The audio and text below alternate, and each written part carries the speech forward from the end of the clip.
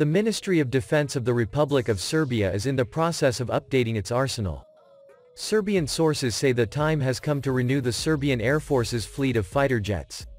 One of the aircraft targeted by the Serbian Air Force is the MiG-35 from Russia, which is classified as a 4++ generation fighter jet. However, the chances of the MiG-35 being acquired by Serbia are slim.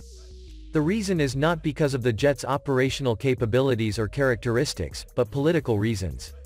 Local analyst comments say Belgrade is afraid that if Washington, U.S., attacks with CAATSA sanctions, this will prevent Serbia from getting MiG-35s. As another alternative, it is possible for the Serbian Air Force to buy Chinese, Pakistani JF-17 Block 3 fighter jets. Sources close to Serbian political circles in Belgrade believe that the JF-17 Block 3 will not only be a compromise but also a great solution to the Serbian fighter jet crisis.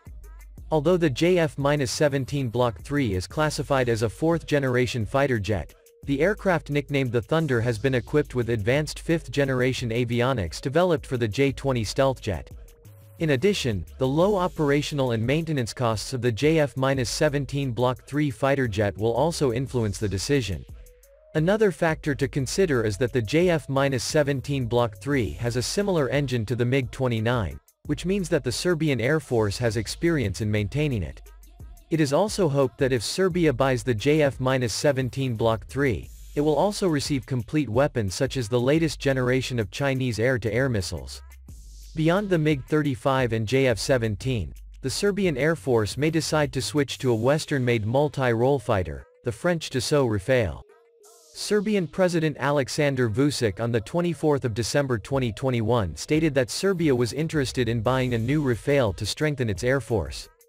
Then in April 2022, La Tribune reported that Serbia and Dassault were negotiating to buy 12 Rafales. However, there is no purchase contract so far. As additional information, currently the Serbian Air Force is reinforced by 14 old Soviet-era MiG-29 fighter jets, and a dozen Sukhoi J-22B attack jets produced by the Yugoslavia era are still standing.